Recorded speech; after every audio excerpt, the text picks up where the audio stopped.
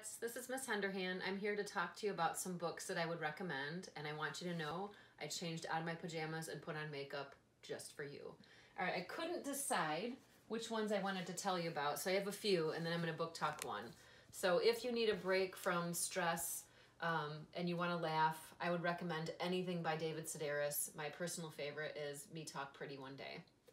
All right, if you would like to escape into some fantasy, I recommend The Ocean at the End of the Lane by Neil Gaiman. And finally, some realistic fiction called Tell the Wolves I'm Home. It's a great read. All right, but the one I want to tell you about today is called The Age of Miracles by Karen Thompson Walker, and it's one of my favorites.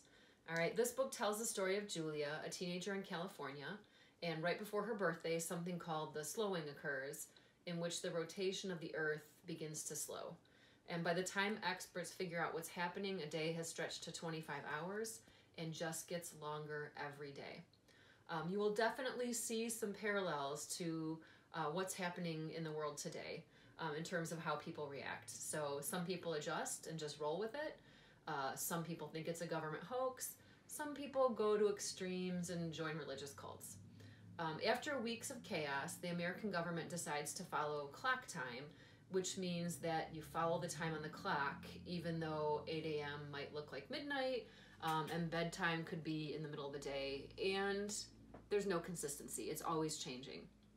There's also a segment of the population that disagrees with clock time, and they attempt to keep daylight hours, even though that might mean staying up for 24 hours straight. And I don't know about you, but the last time I did that, no one was happy.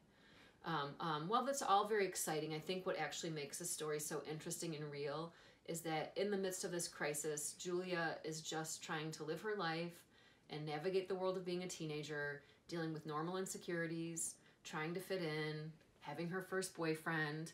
And I think that that's what a lot of people are going through right now, is just trying to live their lives in the midst of things being in upheaval. So it's a great read, Age of Miracles. So I hope that you are enjoying sleeping in, you are practicing good, safe distancing or social distancing, and wash your hands.